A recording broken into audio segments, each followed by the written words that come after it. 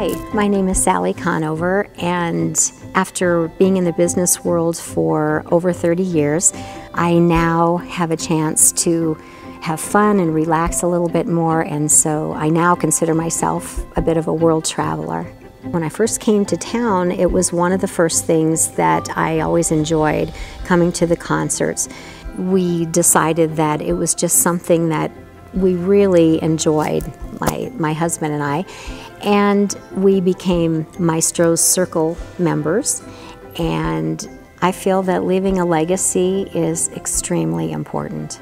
When you're thinking about what can I do to ensure that this wonderful organization that I love so dearly, what little thing can I do to do my part to make sure that it goes on forever? So believe me, when I'm ready to say arrivederci to this world, I will have a little smile on my face knowing that I've left a little something in my estate planning for the Philharmonic. It's hard not to get closer and do more things with the Philharmonic, because when you believe in it, you just want to do more.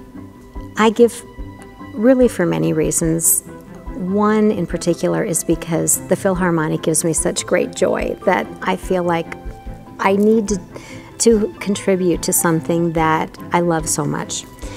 But I believe in the community, and I would really hate for this wonderful organization to disappear.